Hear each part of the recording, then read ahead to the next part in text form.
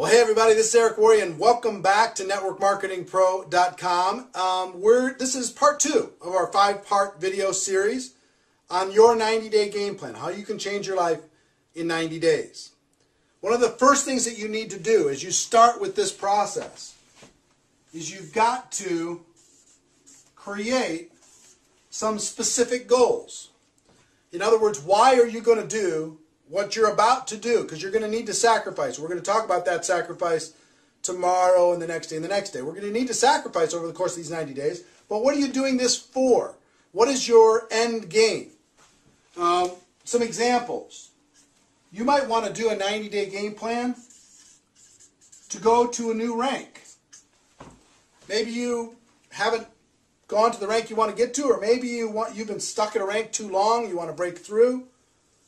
But sometimes a rank, maybe there's a convention coming up and you swore you're not going to go to that convention unless you're walking across the stage. You know what I'm saying? You should go anyway, but you know what I'm saying? A rank advancement goal can be a powerful goal. 2, can be a team goal. Maybe you want to grow your team by 100 people or 500 people or 1,000 people or 10 people or whatever. You want to grow your team. You want to see your team rank advance. Maybe you can combine those two. How many people on your team could you get to the next rank? So it could be a team goal.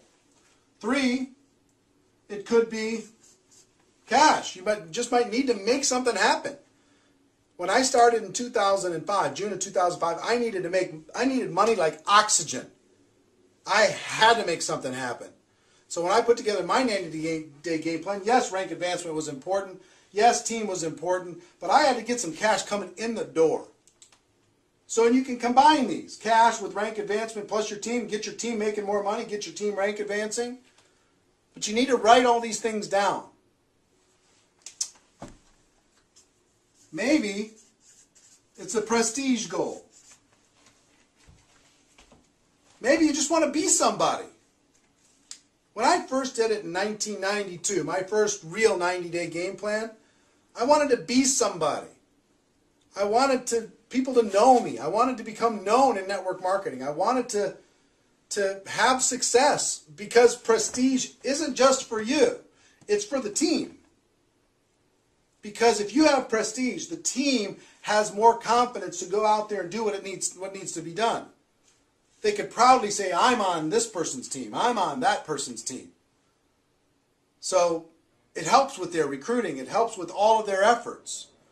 These are just some ideas. But what you need to do is you need to write down, what are your goals? If you could accomplish anything over the course of a 90-day period of time, within reason, what would those goals be? In 90 days, what would those goals be?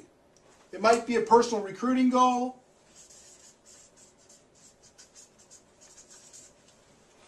It might be a rank advancement goal, it might be a team goal, it might be money, financial goal, it might be prestige. It might be a lot of different things. I don't know what it is for you.